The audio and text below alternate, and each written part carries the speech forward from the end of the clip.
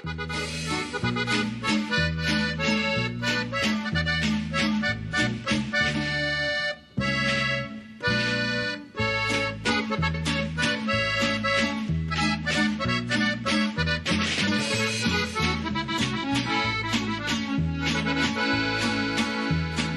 hello everybody, and welcome. It's so good to see so many of you. So the title of today's webinar is Weaving a World Where Many Worlds Fit, the Global Tapestry of Alternatives. My name's Shelda and I'm from Liverpool in the UK, and I'm so pleased to be chairing this webinar today. So as I'm sure you're all aware, the series has been organised in honour in conjunction with the Zapatista visit to Europe, the Europe from below. And we're going to be joined today by, sorry, I'm having computer issues. Here we go.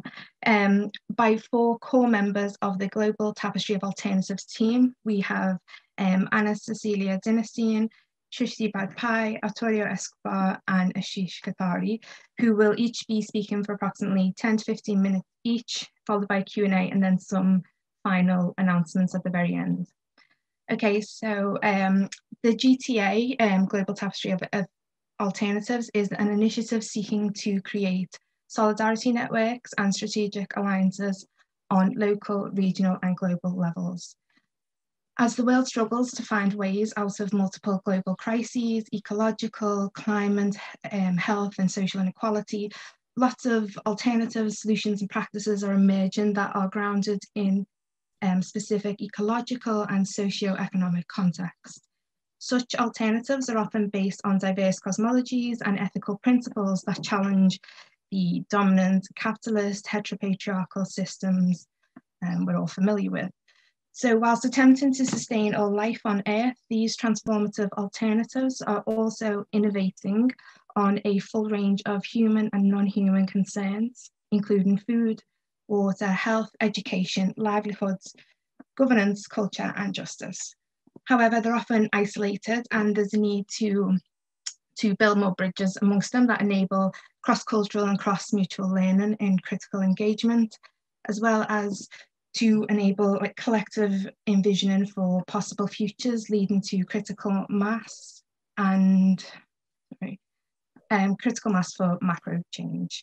So GTA aims to weave this transformative alternative through its non-hierarchical bottom-up process that, like I say, seeks to build strategic alliances between these global alternatives. And it's in this process of weaving that GTA locates itself in and helps to initiate these interactions. The GTA organises itself through light, horizontal, democratic, inclusive and non-centralised structures as an ever-expanding complex set of tapestries woven together by already existing communal and collective webs. The GTA builds on pre-existing and new alternatives to dominant regimes and promotes global encounters, as well as having close and synergistic linkages with existing organisations such as the World Social Forum and Grassroots to Global Change. The GTA embraces the Zapatista Declaration for Life and welcomed their visit to Europe. The revolutionary struggle of the Zapatistas has been one of the sources of inspiration for GTA, its core members and endorsers, whilst honouring the Zapatistas' proposal to build a world where many worlds fit. In this webinar, the speakers will honour the Zapatista struggle by presenting the GTA's vision and ideas for radical change, which will be illustrated by real-life experiences from various groups across different geographic locations. And by way of introduction to our speakers today, I'm delighted to introduce Cecilia Bernstein, sorry, shut that window, who is originally from Argentina, but now UK-based. Cecilia teaches political sociology and critical decolonial and feminist theory at the University of Bath. She created the Global Politics of Hope, which is a post-disciplinary and intersectoral field for radical research and transformation. She's the author of The Politics of Autonomy in Latin America, The Art of Organizing Hope, published in 2015, and the editor of Social Sciences for Another Politics, Women Theorizing Without Parachutes, which was published in 2016. Secondly, I'd like to welcome Shrishtee Bajpai. Shrishtee is an activist researcher based in Pune, India, and a member of Kalpavriksh. Her research is focused on documenting, analysing and networking alternatives to development. She helps in coordinating the Vikalp Sangam alternative confluence process in India. Following Shrishtee, we'll have Arturo Escobar. Arturo is a Colombian activist researcher working on territorial struggles against extractivism, post-development regional transitions and ontological design. Arturo taught anthropology and political ecology at the University of North Carolina, Chapel Hill until 2018. And yeah, last but not least, we want to welcome Ashish Kothari. Ashish is the founder member of Indian environmental group Kalpavriksh. He has co-authored / co-edited over 30 books, including Pluriverse and Alternative Futures, and helps coordinate the Vikalp Sangam and radical ecological democracy processes. We are very, very happy to have you here today, and I'm looking forward to learning more about GTA initiative and the discussions that will follow. And I guess I'm going to invite the speakers to begin their presentations, beginning with Anna Cecilia, please. Thank you. Thanks very much, Shelda.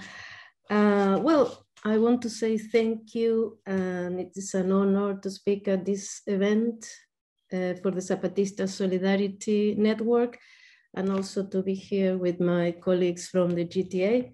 I want to say that our colleague Vasna Ramasar, who is here in the audience, was unwell, but she's attending anyway. So hi, Vasna. Hope you feel better soon.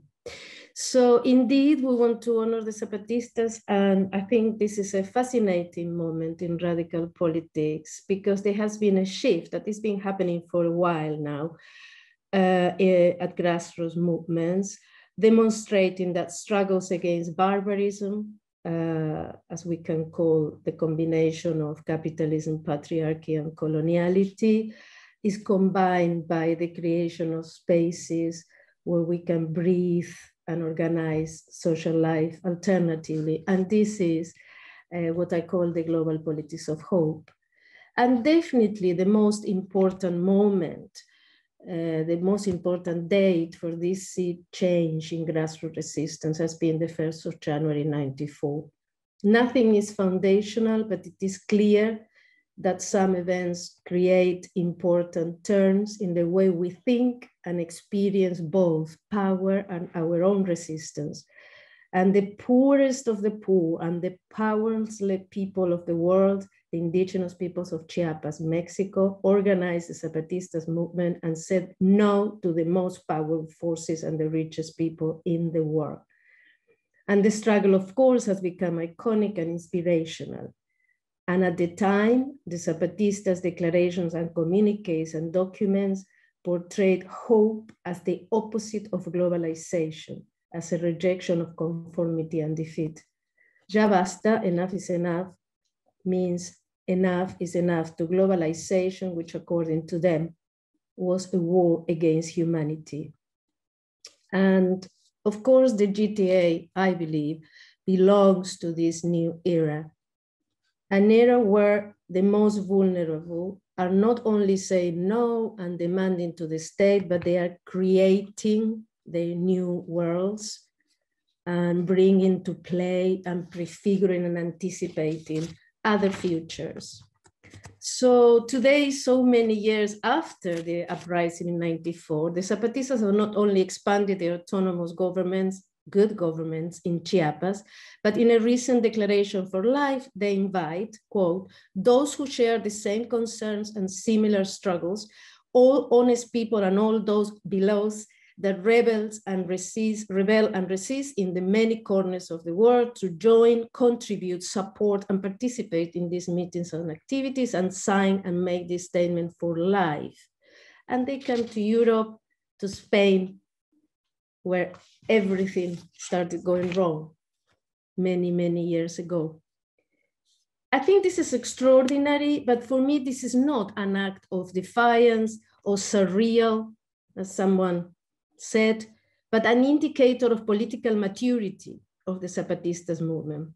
I think they are masters of denaturalizing, of the denaturalization of capitalist, patriarchal, colonial society as our society, as the world we live in, the only viable model of collective human life, which normalizes violence, which is inherent in capitalist, colonial, patriarchal society.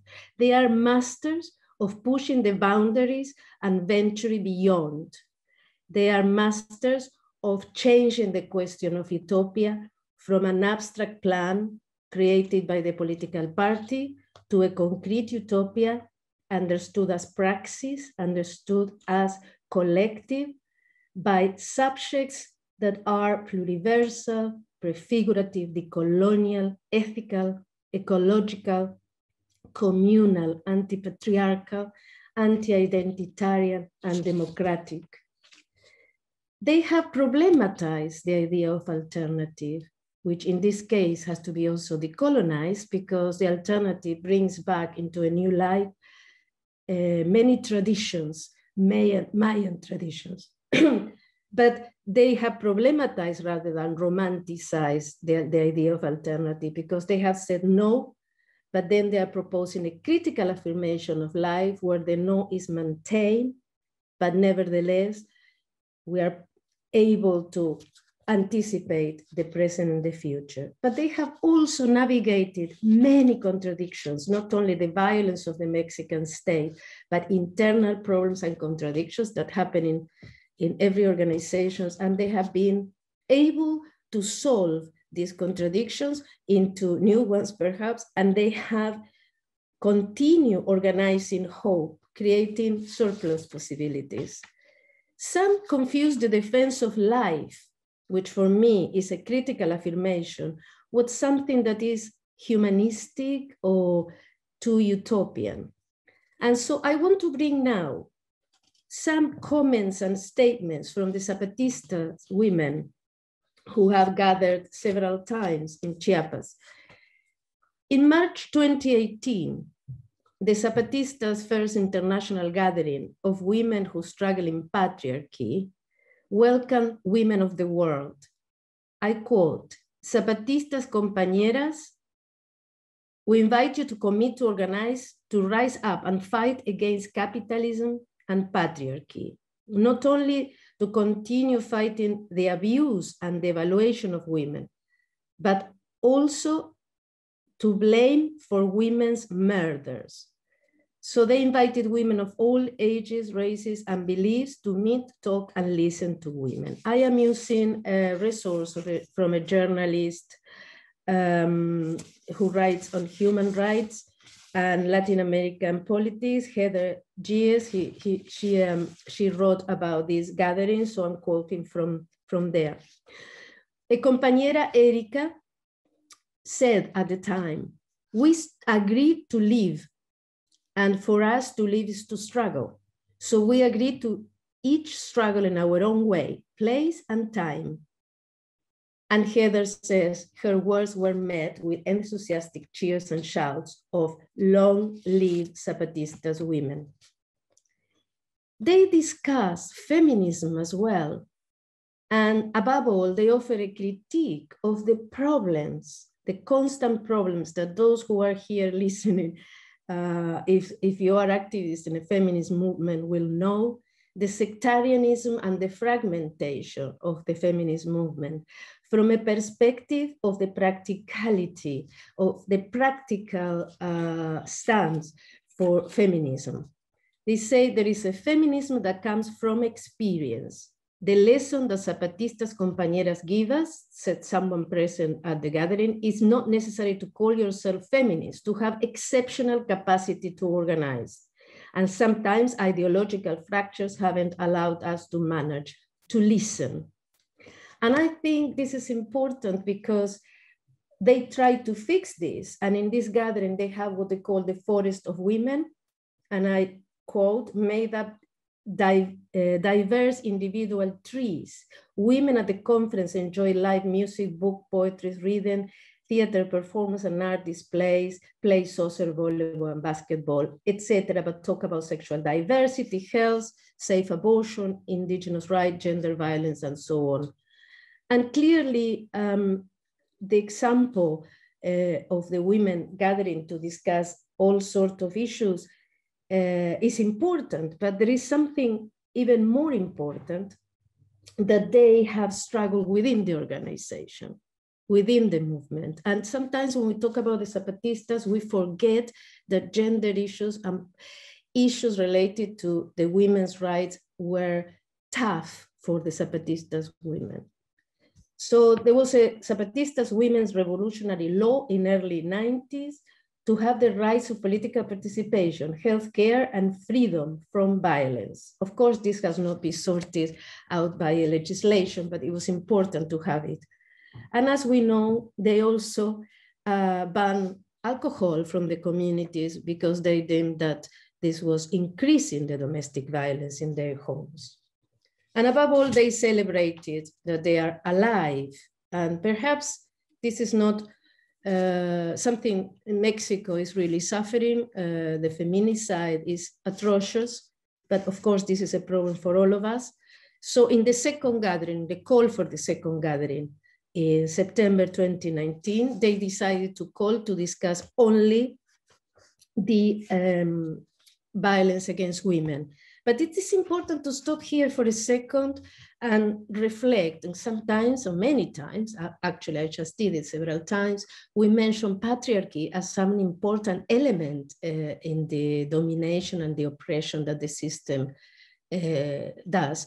And it is important to go deeper into what it means. And in this case, the Zapatistas women explain in this call, sister, compañera, woman in struggle, we are killed and disappeared because we are women, and then told it is our fault. You can read this online.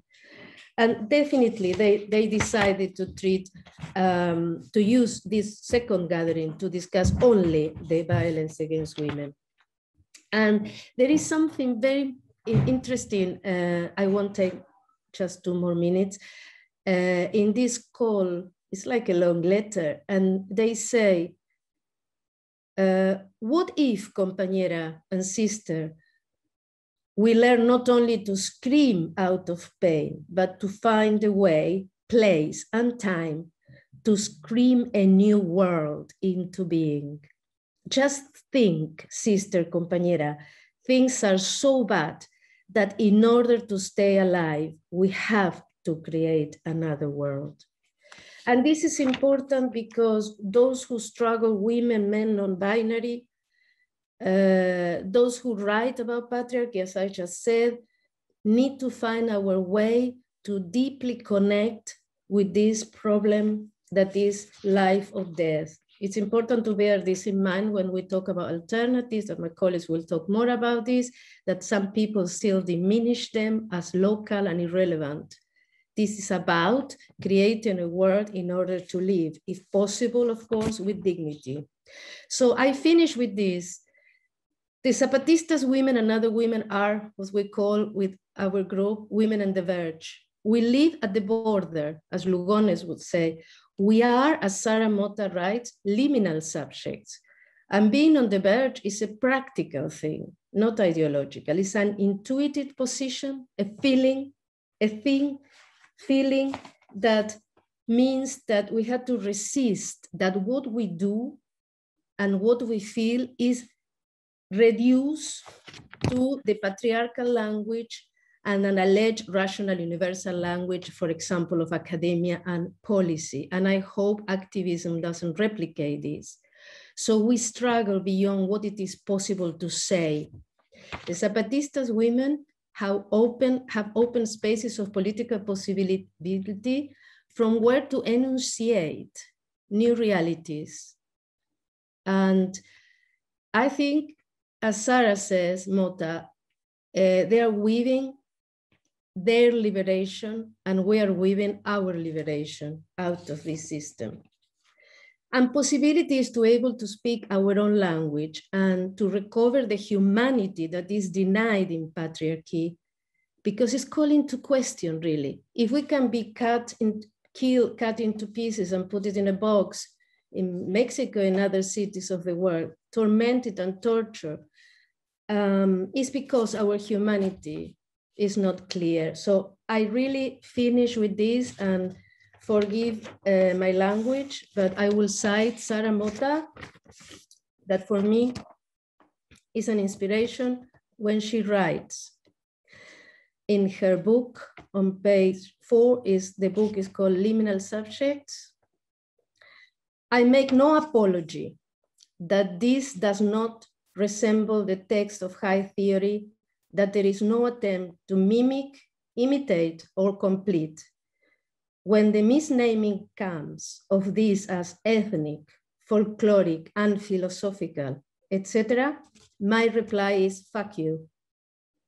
No apologies. I will no longer hide. I will speak in our own terms. No more contorting of our bodies and minds and souls into frames. Well, now it is time to listen. Thank you. Thank you, Anna Cecilia. Such an interesting concept of being on the verge that you've introduced me to, and how the Zapatista women are articulating that liberation. It's great. Thank you. Okay, so if we could move on to Shrishti's presentation next. Sure. Thanks, Shelda. And thanks, Anna, for that powerful comment. I think it sets the tone right. Well, I will be sharing about some examples from India and also from other parts of the world, where women are creating and building and recreating new political horizons. And so I will share a short presentation. Hope you can see it. And the very first example, I would like to straight jump into some of these processes.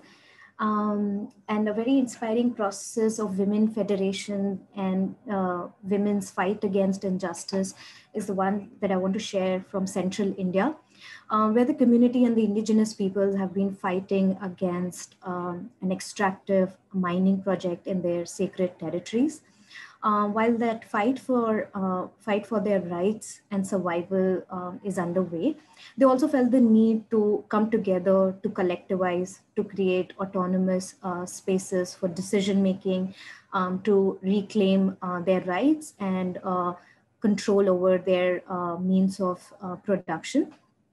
While all of that was happening, within the communities, women collectivized because for them, what was important was that we are fighting against an unjust system.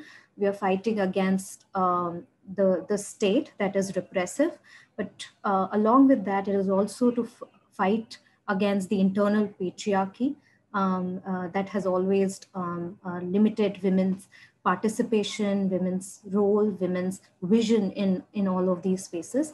And they started collectivizing and came together to form a federation, which is not just about being at the forefront of the resistance movement, but also being actively part of the traditional decision-making systems, taking active control over their own lives, over the decision-making around forests, which is how their lives are so interconnected, and building new horizons of what it is for women to imagine struggles, to women to imagine decision-making spaces, and women to imagine collective spaces. And so a very powerful example of the autonomy, collectivization, and women's resistance with the state and also within their own communities. The other example, this is from the northern part of India, a very similar example of women fighting against alcoholism, domestic violence, which was so rampant in the community. So a process that began with the struggle against internal patriarchy actually emerged into a lot more things, like reclaiming their rights over commons, women realizing that it is not just about resistance against patriarchy, but is also about how do we come together, collectivize, how do we create our own autonomous spaces, also gain independence financially, and reconnect to the land in a way that it is about fostering spaces to come together, which it always does, but it also creates financial independence. So collective, Mati is a Hindi word to earth. So collective, that brings women together, create their autonomous space for decision making, but a very local generation of local livelihoods. So reconnecting with their old crafts, women becoming nature guides, knowing about the birds and the biodiversity around them, and also becoming creating these homestays, eco-based homestays for people outside. So reconnecting with their cultures, with their traditions, and also people coming from outside, creating that space for them also to reconnect. The third example is from south of India. Again, a very, very inspiring example that has been there for 3 decades.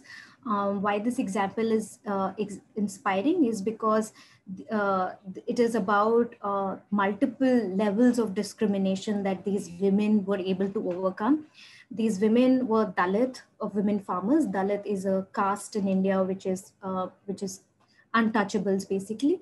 Women who were landless were able to secure their land rights, were not just able to secure land rights, but were able to revive their traditional agricultural practices, create women's collectives to do all of this work, to conserve, to bring back the diversity in agriculture practices, create community grain banks, and through all of that, not just create food security, but also create food sovereignty.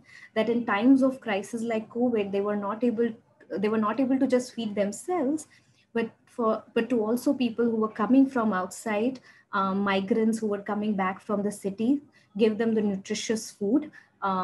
So just creating that sense of pride in being a woman, being a farmer, and being able to create that powerful spaces of also getting into filmmaking, of also doing radio shows, and also creating new ways of learning and doing things. There's another example that I want to share from the west of India, which is also inspiring because this is an attempt made in the city, a process that began to create space for sustainable city, and also to democratize city planning and decision making, emerged as also feminizing city planning, because much of it was actually from a very masculine perspective of what a city should look like, what we need to do first. And women started claiming that city planning has to have very integrally what are the visions of women, how do women imagine spaces.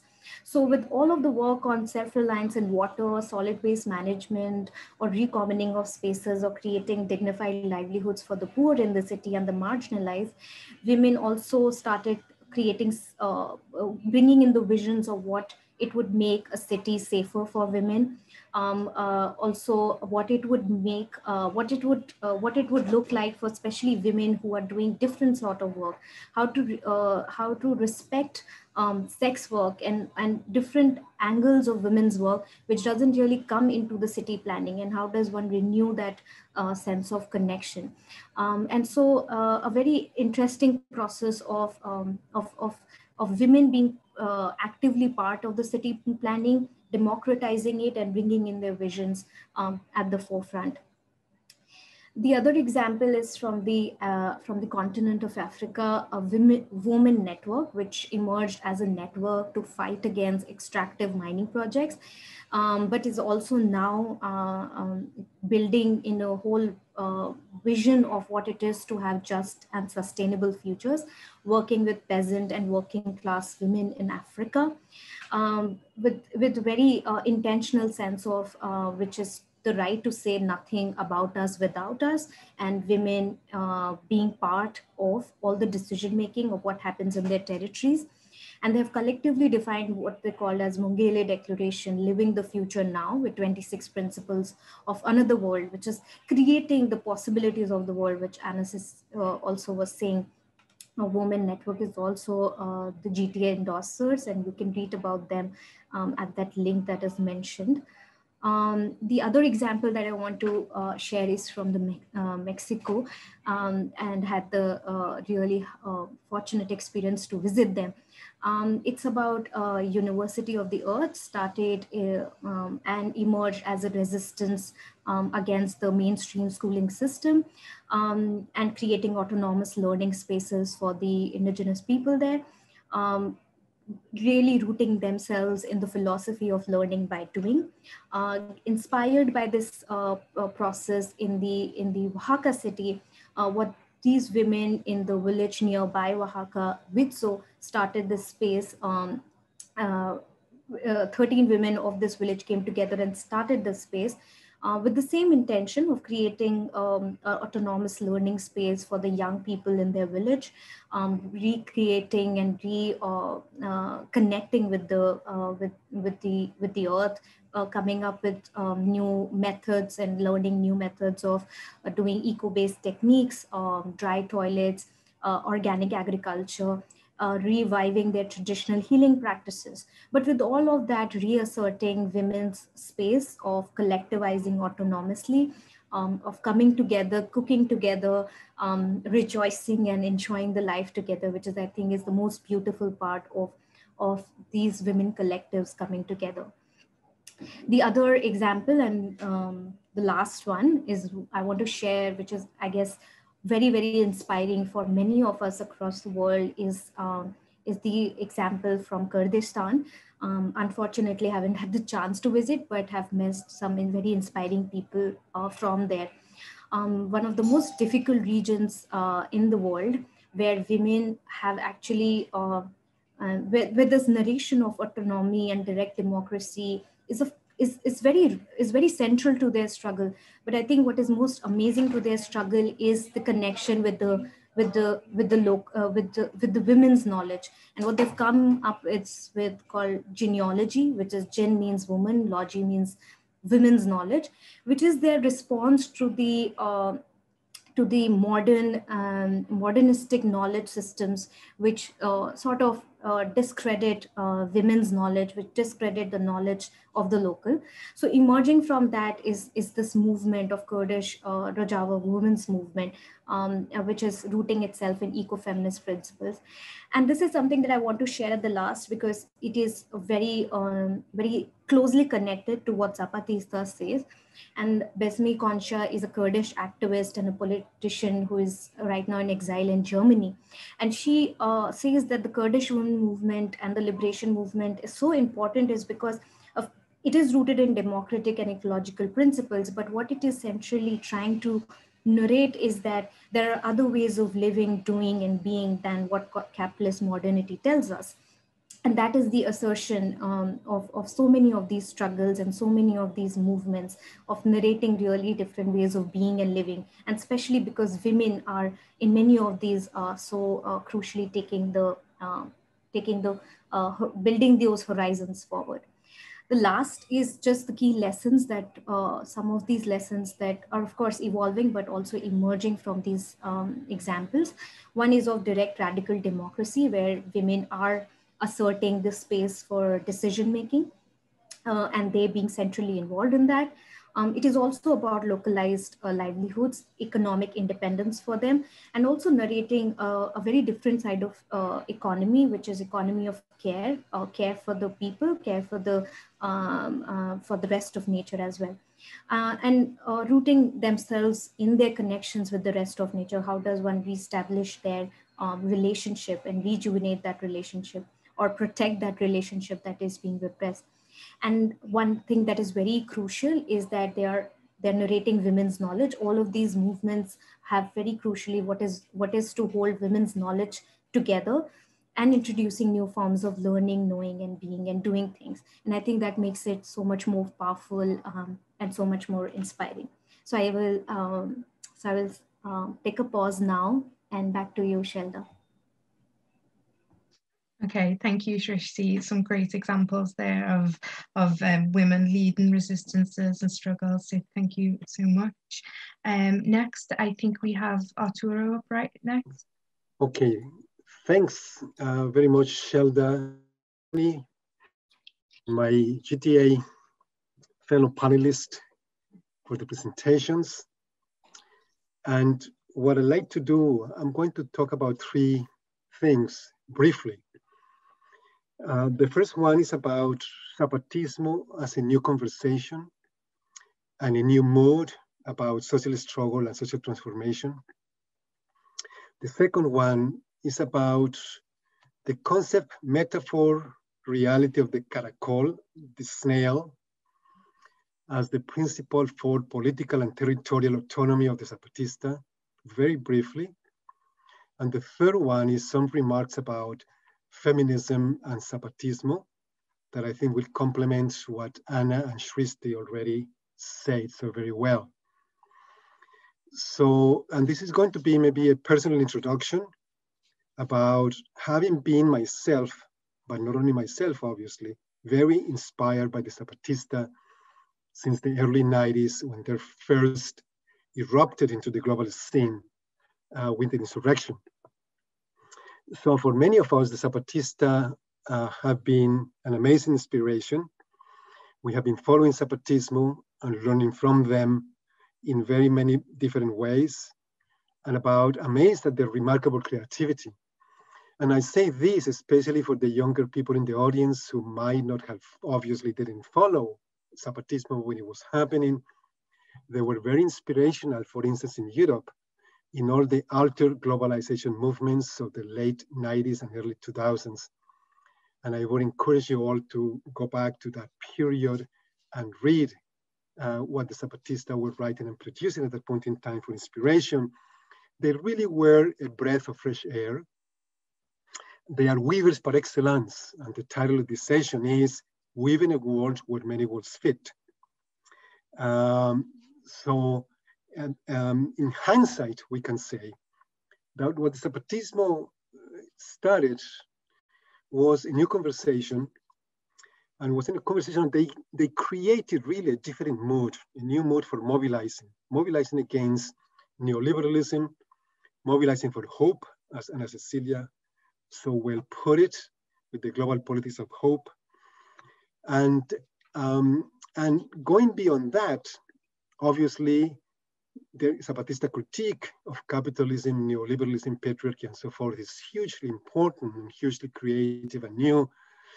At the same time, it seems to be that it was enriched with this idea that we have to go beyond the current world as we know it, this idea that the world is one, a globalized capitalist world, a global village, and that we have to aim for a transition from that one world, or a world that is made only of one world, again, along the lines of the Western historical experience, towards a world where many worlds fit. And that insight of that we now call the pluriverse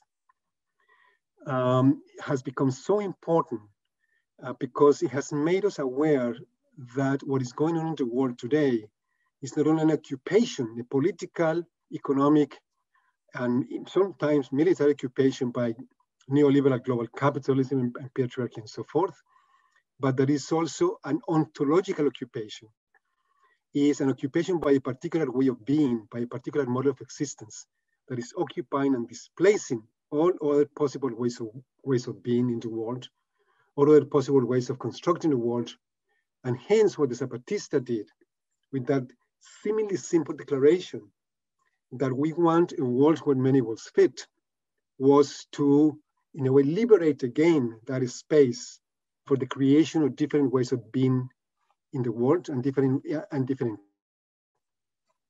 We have to remember that at that point in time, the mood was that there was famously articulated by Margaret Thatcher and then by Ronald Reagan. And so when the Zapatista came into scene, this was an amazing realization that it didn't have to be that way. So they created an entirely new grammar for talking about these things, embedded also in many different actions that they carried out from 1994. La Sexta Declaración of the Lacandon Rainforest, the March of the Color of the Earth, the revolutionary women's laws that Ana Cecilia already mentioned, the Escuelita Zapatista, the wonderful intervention over the past few years, and many, many more, the intergalactic encuentros. It was an amazing creativity, and I don't think there has been a social movement that has been so creative in the contemporary period as the Zapatista have been.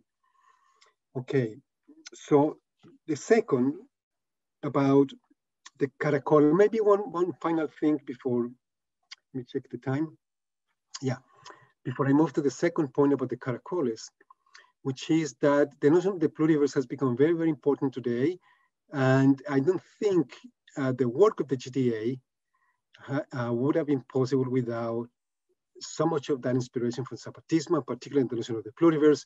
It became the organizing principle for a book, collected volume, in which Ashish and I, among the people here present, were involved, that we titled Pluriverse, a post-development dictionary, in which we try to convey our understanding of what is going on through many different entries.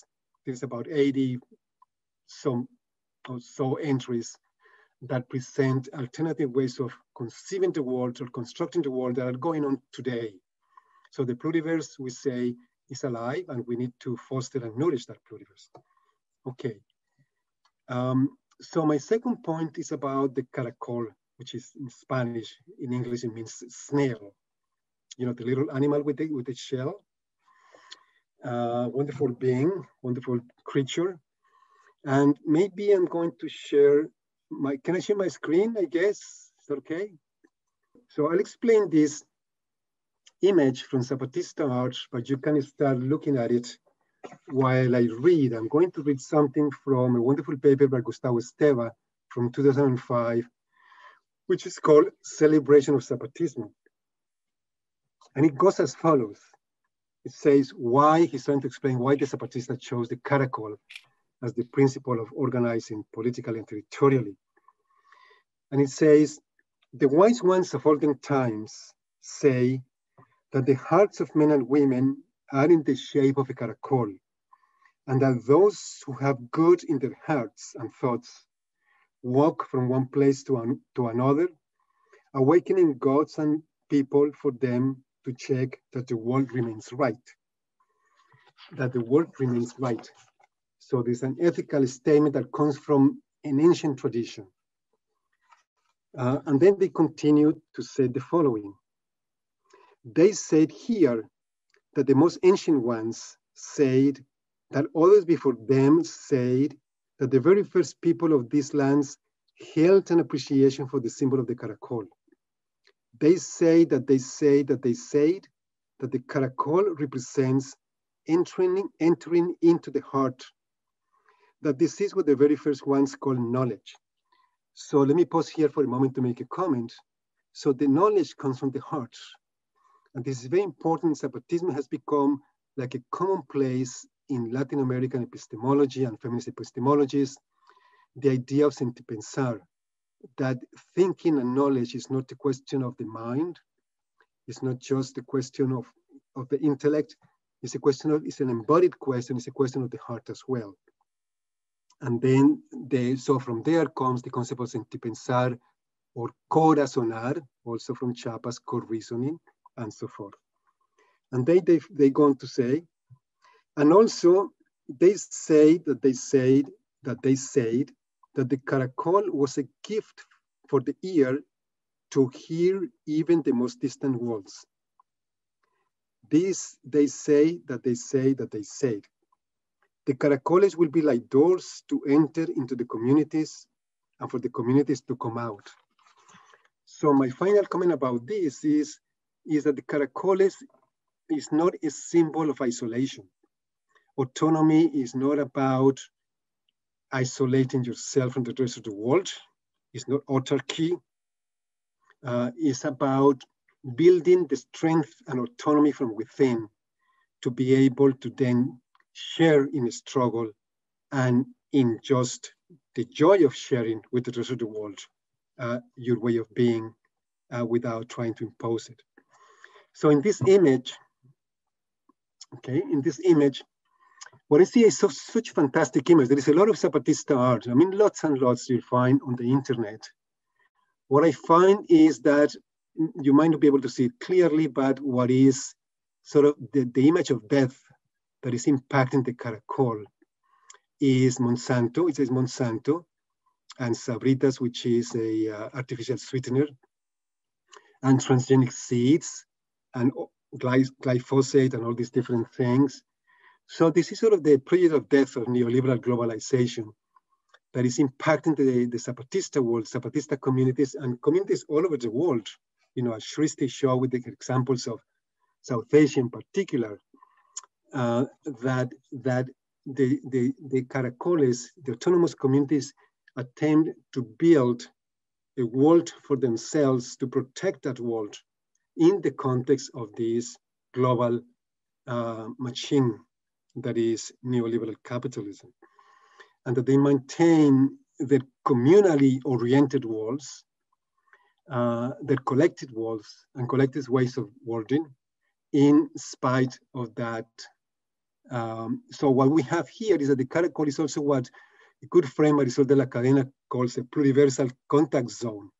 It's a zone, it's an interface. The caracol is an interface between the communities on the ground on the one hand, and what comes from the exterior, which oftentimes takes the form of something that is imposed upon them, like in this case, represented by Monsanto.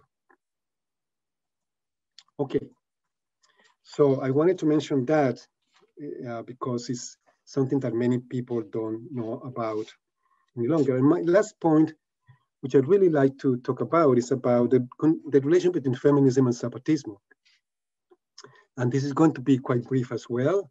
And I think, and Cecilia already talked about it, and Shrishtee also, in really excellent ways. So there are many ways in which we can enter into that question. What is the relationship between Zapatismo and Feminismo and feminism? And obviously we can start the deeds and thoughts of Zapatista women themselves as a point of departure, and the revolutionary women's laws, and everything that they are doing on the ground in the Zapatista communities to end with all forms of hierarchy, particularly patriarchal forms of hierarchy. So this is a struggle that is going on in Zapatista communities themselves, and is going on all over the world. The Rojava feminist struggle that Shrishtee talked about is tremendously inspirational in that sense, and it's another way in which we can begin to think about the relationship between Zapatismo and autonomous movements. Also, being mindful of the intensification of patriarchy and patriarchal barbarism. I think Ana Cecilia also used that word, which we are seeing it today. And it's not only about the Trumps and the Bolsonaros and all the really awful patriarchs that are wreaking havoc on the planet. It's definitely about feminicides and femicides that are going on, the intensification of that in the context of the pandemic and the pandemic. But it's also about how we are privileging this world of high technology, which is, as I call it, a techno-patriarchal imagination of mastery and control over the earth through all kinds of new technologies and so forth. So all of that is in the imaginary. But in the context of Latin American feminisms, which is one of the most important intellectual and political forces in Latin America today, I would quote what they emphasize always, that there is no decolonization without depatriarchalization and de-racialization, that the revolution will be a feminist one, an anti-racist one, or it won't be. And that's completely clear today for Latin American feminists and including for Latin American peoples worldwide. So one way in which, and I think my time is up, so I'll just finish with this, is to talk about what a number of Latin American feminists call a politics in the feminine. And the politics in the feminine is a feminist and anti-capitalist politics that is centered on care, that is centered on the production and reproduction of life in autonomy, that privileges the healing of the web of life, and that reconstruct the web of life in place, in community, And I think that's an inspiration that we find in both Zapatismo and feminism. So thank you very much. Thank you so much, Arturo. That was beautiful, and beautiful reading from Esteva as well, which I think somebody put the title to in the chat, because there was a couple of questions. Okay, so our final speaker is Ashish Kothari. You want to take over? Thank you, Shelda. Thank you, Anthony, and thanks to my colleagues from the GTA core team for laying not just the ground, but lots of the wonderful infrastructure of the kind of narratives that we're trying to weave together around the world. I should remember next time that I must go before Arturo, because going after Arturo is always an anticlimax. It's very difficult to match his eloquence. And so one thing I'm going to do is to resort to slides. And I will speak a little bit about the context of the global tapestry of alternatives, and a little bit about what we're trying to do. And to some extent, Shelda has helped with already introducing the GTA briefly. I think it's always, this is something that everybody on this call knows very well, but it's always worth reminding ourselves what we are up against. All the structures that people have been mentioning of patriarchy and racism and capitalism and statism and so on, and especially the form in which they are taking all across the world, which is the seductive notion of development. But as we have seen across the entire world, this notion and what comes with it is a form of violence. There's many different forms of violence against the rest of nature, as you see in that advertisement. It's violence against communities, especially those communities who are most dependent on nature and natural resources, on land, on forests, on waters, etc. And cultures, the homogenization of cultures, and of course also violence against each one of us individually in terms of our psychological, emotional, cultural well-being. And what we've seen during the COVID pandemic in the last 1.5 years, when the whole world has been shaken to its core, is that the system, the entrenched system, is essentially, instead of realizing that it needs to change, is trying to entrench itself even further, with many of the nation states becoming more authoritarian, many of the biggest corporations in the world becoming more profit-seeking, and so on. But we've also seen counter trends, which is what I think the GTA is trying to build on, which is expressions of and actions of solidarity. Young people going out of their way to help the elderly, people setting up community kitchens. I mean, all kinds of expressions of reaching out to be able to help those who are most in need, whether it's to do with health or food or livelihoods or other ways in which people have been impacted during the pandemic. And it's that hopeful sign that we really need to build on. So what the GTA is trying to do is to point to two kinds of what we would think of as alternatives. One is resistance, and my colleagues have spoken about that. The Zapatista itself arose out of resistance to the imposition of the Mexican nation state, and continues to do that. This particular picture is from about 30 years back from Central India, of the indigenous people in Central India struggling against two mega hydroelectricity projects. And as they were doing that, they were not just articulating the fact that these projects would displace us, destroy our livelihoods, destroy our forests, but also that this river, which you think of as a source of megawatts and electricity, for us is our mother. And we will not allow our mother to be shackled by our dams. Now, what these resistance movements, therefore, are doing, whether it's that one there or it's the anti-racism movements right now in many parts of the world, including the US. It's the incredible farmers movement in India right now, which has been on the streets for the last 7-8 months. It's the peace movements in Burma, Myanmar against the military. It's the youth climate justice movements. It is the movement for grassroots democracy and a new constitution in Chile, and many, many, many others. What we're seeing is these expressions of a different way of being, of knowing, of dreaming, and of doing. And then along with that, of course, the incredible examples of constructive alternatives, of creating pathways of meeting human needs and aspirations without destroying the earth and without creating the kinds of inequalities that the current system does. Many examples which my colleagues have already given. So one of the things we've been trying to do here in India, arising out of this process that Shrishtee and I are involved with, called the Vikalp Sangam, or the alternatives confluences, is to see what are the sort of frameworks that are emerging from these amazing grassroots grounded alternatives. And it's not something that we're kind of imposing from above and saying, okay, this is what it's really articulations from below, many of them expressed in many different ways, including, for instance, what Arturo just read out, or also what Shrishtee and Anna Cecilia spoke about. But essentially what we're seeing is transformations, fundamental systemic transformations in 5 spheres of life. And of course, they're all interconnected. You can't separate them out. There is the argument for moving away from the Western liberal form of democracy, which is about elections and political parties and hostile competition and so on, to moving towards radical grassroots-based democracy and institutions which are where everybody can participate with equality, where everybody has a voice, but also institutions that are not just seeking rights to decision making, but also the responsibility of taking decisions that are respectful of all of human beings and also the rest of nature.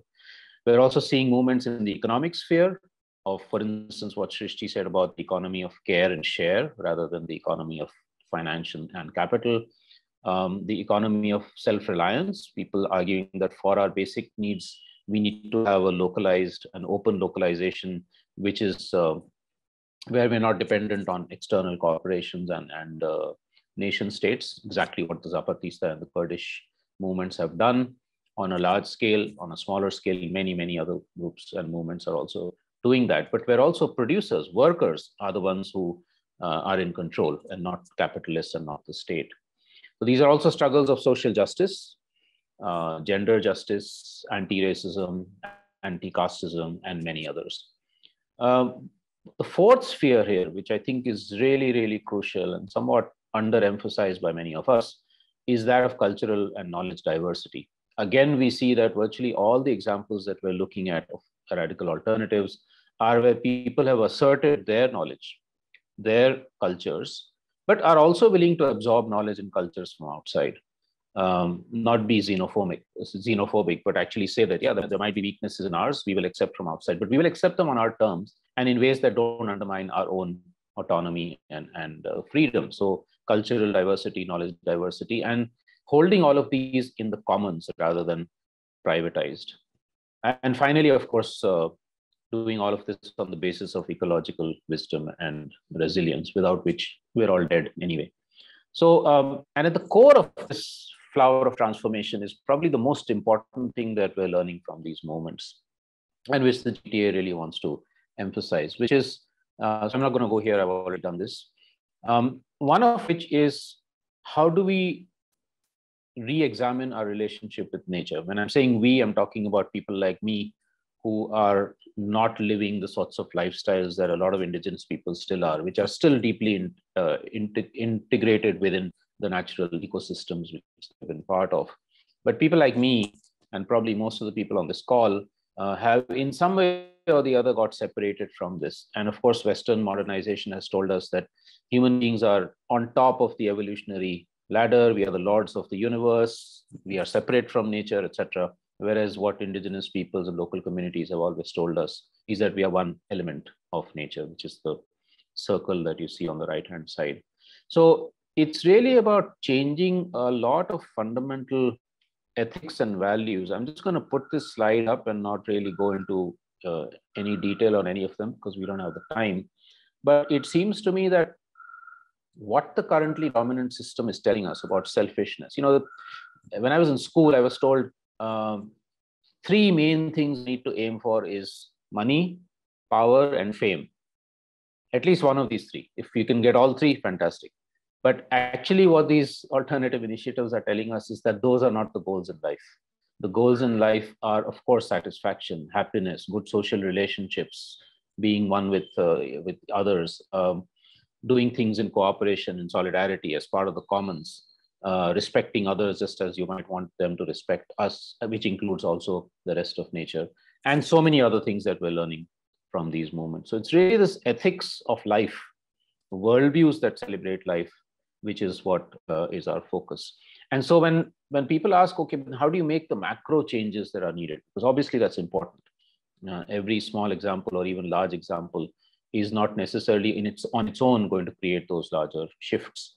And that's where the attempt to try and bring resistance and reconstruction and construction together, often they're in the same movement, but sometimes they're not. So also building in prefigurative or transfigurative strategies, always prioritizing and supporting the movements of the marginalized rather than speaking on their behalf.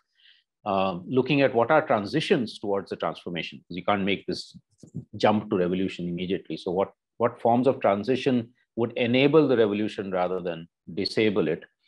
And also always saying that even as we practice, we also envision the future. And again, there's something that the Zapatista and the Kurds are telling us. So let me take the last 3-4 minutes to talk about the GTA itself. The idea began a few years back, but really got, it got its early form a couple of years back when it was launched. And the idea essentially is that if there are all these incredible movements happening around the world, resistance and alternatives, especially alternatives, how do we create a platform and a process by which they're able to talk to each other, learn from each other, collaborate, create more of a critical mass, and affect the larger changes that are necessary, but also express and have solidarity with each other, because every one of these movements is also threatened. The Zapatista are constantly under threat from the Mexican state. The Kurds are constantly under threat from all the 4 nation states that surround them, etc. So how do you create global solidarities? And that's exactly what Zapatistas are doing right now in touring Europe, for instance, so that these amazing initiatives can survive. So those are the objectives, which I've already stated. In terms of the process of the GTA, we want to make sure that this is not a hierarchical, it's not an organization, it's not an umbrella under which everybody else fits, it's just a weaving process.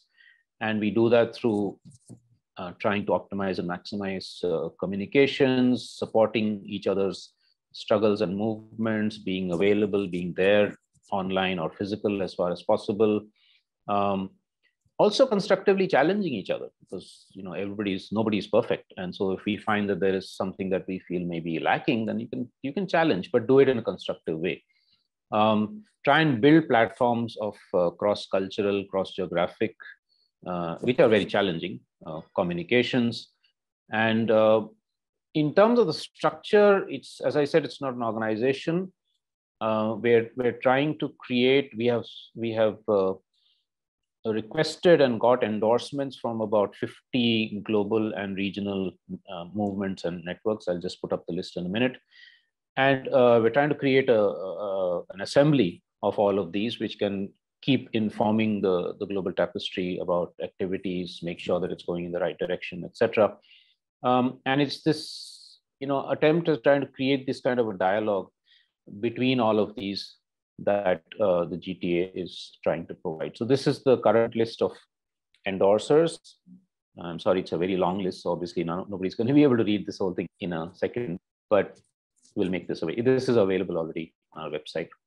We've had, we were hoping to do a series of physical confluences, but obviously that's not been possible in the last year and a half. So we've done very many webinars, about almost 20 webinars in 2020, and we've just started the series of webinars this year. In fact, the first one is on the 2nd of July, and I think Shrishtee, maybe you can put up the announcement in the chat of small-scale fisheries in Costa Rica. So this is an attempt to try and provide a global platform for people to speak about their initiatives, to talk about the kinds of practices and visions that they have. We also initiated about 6 months back a dialogue between 7 or 8 global processes that are again trying to create similar kinds of changes and transformations, just to make sure that everybody is kind of at least being able to link up with each other, avoid duplication, and create more synergy. We're starting this process now. which is a meta mapping of alternative networks and movements and organizations around the world, so that people have in one place a sort of a visual platform also, where they can find out what sorts of things are happening, whether it's with agroecology or alternative worldviews or with resilience or with ecofeminism and different kinds of things. So this is a platform that's beginning. It's going to be an open source platform, which we hope partners and endorsers will be able to use on their own. Much more information available on our website. Please do visit. And on behalf of all of my core team members also, I would request people to let us know how they would like to participate. Tell us if there are other networks and organizations that should be part of this very exciting process. With that, I will end. Thanks once again to you all for giving us this opportunity. And we're going to follow very closely the Zapatista tour in Europe. And we hope at some point they can also visit us in South Asia. Thank you, Ashish. Can you just join me in giving everyone like a virtual round of applause for the talks today? Thank you so much.